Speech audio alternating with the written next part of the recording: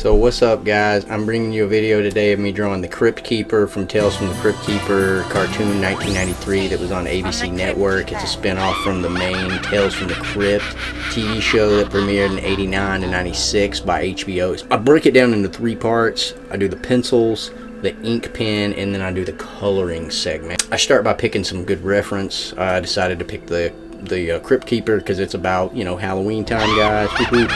So okay, let's jump right in here. I go ahead and start by choosing the pencil tool. It's a little bit softer than the pen tool at first. That's why I choose this. And you kind of rough in your blueprint sketch here like I'm doing. That's why it's kind of nice to pick something simple like the Cryptkeeper, this older stuff here, because you can just kind of do something quick with the pencils to practice. Then you can go to step 2 and start inking, and then you can learn how to color. Usually comic books have people do all 3 separate processes. They have a penciler, an inker, and a colorer. Okay, now we're going on to the coloring, or excuse me, the inking section. And this is kind of where it starts to get fun. This is where the drawing starts to stiffen up, so you got to be careful. When you start solidifying the lines around what you've drawn, it'll start to look really stiff, and you have to be careful here.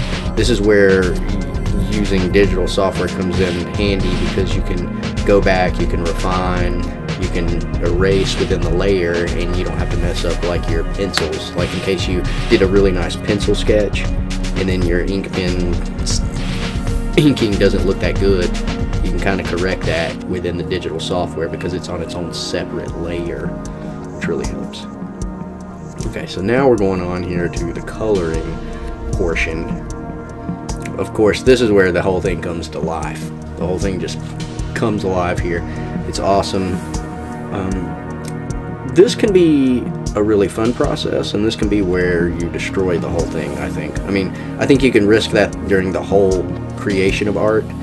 Here, you can kind of bring it to life by choosing colors. Here, I kind of went back to my slime theme, but this time instead of doing pink slime, I chose the green slime since it's the Cryptkeeper, to kind of match his theme. And here he is. This is almost about the final work here.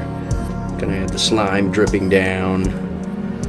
All I can hear is this guy laughing in the back of my head. But this process is subject to how you really want to make it look. Like, I could have made it a 3D painting, but I kind of wanted to keep it in this cartoon format. But here's the finished piece.